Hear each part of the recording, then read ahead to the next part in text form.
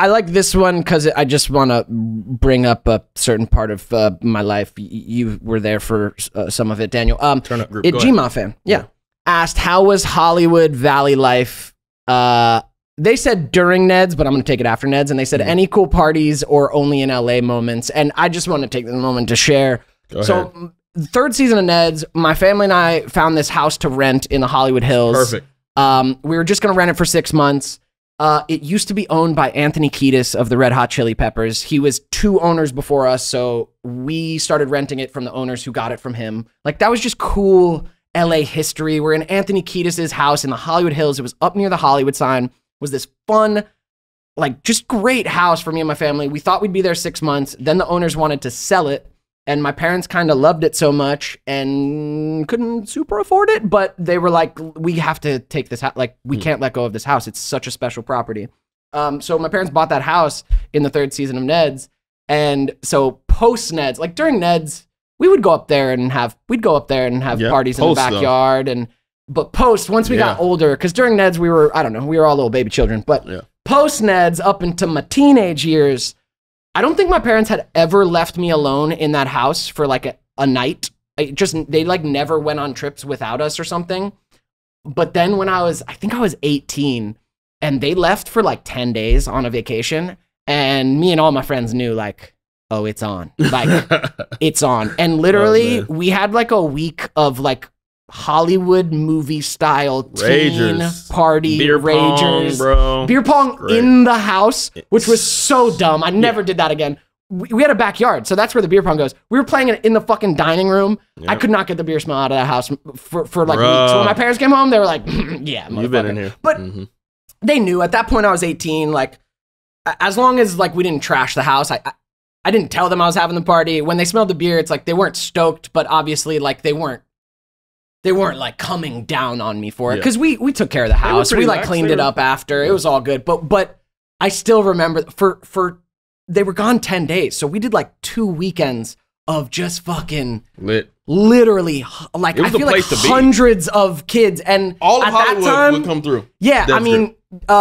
Vinny and Kyle from Phantoms, dope electronic act. They were there. I think Vinny like spilled some wine and Drew like got on him about it, of like, respect the fucking house, bro. Yeah.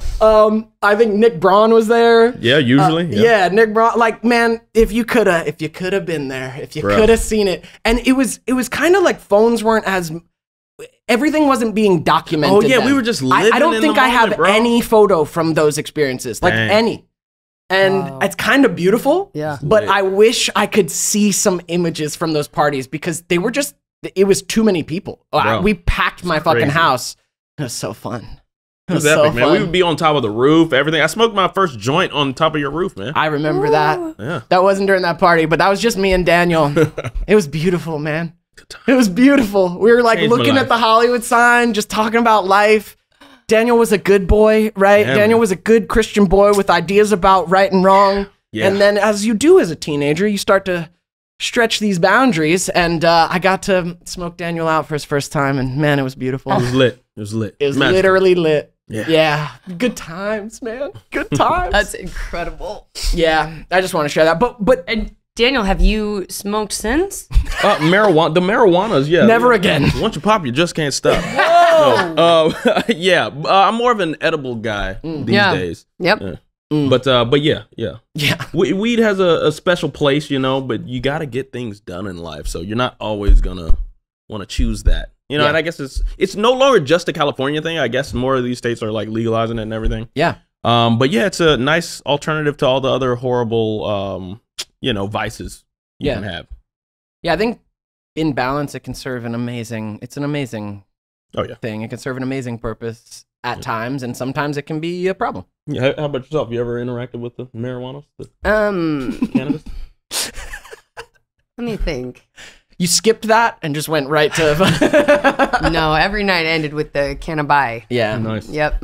And like, even like we were at there was a young Hollywood at the time. Like it was a small community of us out here living this experience. So they're definitely not just at my house. Like you would end up at parties that like all of us kids, anyone who was on Disney and Nick at that time, we all had some overlap somewhere. Yep. And like, and any teenager, you're going to parties as a teenager sometimes. And like, this was no different. Yep. Yeah. We'd all end up somewhere sometime. Oh my God, I'm just trying to did you just back. fart? I swear you just ripped ass, dude. I swear you just turned and just like pulled a fart out of your ass. You're right. Dug deep for that one. It sounded like you really like. You dare take your face away. I have my lower like back because Ass, I'm your lower fucking- Your lower back, your My lower right. You want? It's right here. It's right. I know where the there. anus is, Lindsay. I know where it's located. I know It's where like farts painful. are made. Oh my God. Andy M94 asks, Carmelo Anthony es una gran persona? Is he a good person? Oh, you met him. Yeah, he was on our show. Yeah. For sure. He was on our show for an episode. Right yeah, on. of course. I just want to. Yeah, of course. Carmelo Everybody who Anthony. came on Él once was está un sweet. gran persona. Sure. Oh. Sure. Go on. Bang, bang. Oh, this is a Ned's question. Glad Fit Man asked, Glad fit man. what are the capabilities / limitations of the little chip on Cookie's glasses? Ooh, I'll dive deep. I'll let you answer that. So, those glasses have all of the capabilities and limitations of Google Glass, which came out. Cookie was able to surf the web, all right, so he could access whatever information he wanted, kind of like Wikipedia. He could just search some terms. He could also hack into any type of electronic transmissions that were happening anywhere else. So that was a great tool to have. He could hijack GPS, man. So much stuff. And this little viewfinder, or this little thing he was twiddling was like the mouse, There we go. I feel like I've heard people ask, I think people got confused that we reference Cookie as a cyborg so often that like I feel like people ask me like, was he like actually a cyborg? Oh It's yeah. like, no, that's how we referenced him because he used technology and had augmented reality with it. Like you're not an actual robot. Yeah, what is that? A metahuman? What would you call someone like?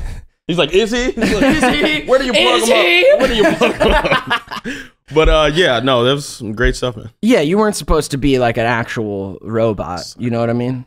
I can't reference one person on this because I've actually seen a lot of people asking something along the lines of, how do I deal with a breakup? How do I get over an ex? Like there's like a bunch in there where people are asking for that time, which is something we're going to go through many times in our life. But how do I deal with that time where I've been broken up with or a breakup, getting over someone?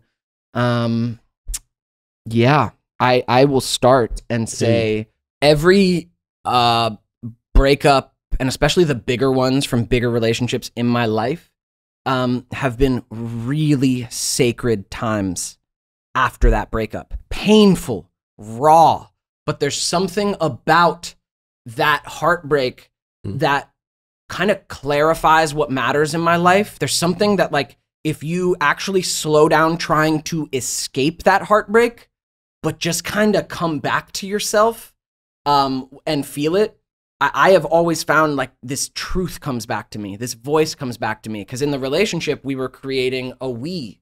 There was a we. And I was doing something in relation to this other person. And it was beautiful and great. And parts of letting go of that and grieving that are terrible and it hurts. And it's uncomfortable in the transition. However, I'm always coming back to myself after a breakup. I'm not less of me. I'm coming back into myself of not being I'm not referencing this other person anymore. And yeah, I think for me, it's like, it's not looking back. It's not trying to hold on. It's feeling everything that comes up. Because there's a whole process. I mean, however long you were in that relationship, I don't know what the math is, but there's a certain amount of time where you're still going to be processing that relationship. However long you were together. Like double the time that you were together. No.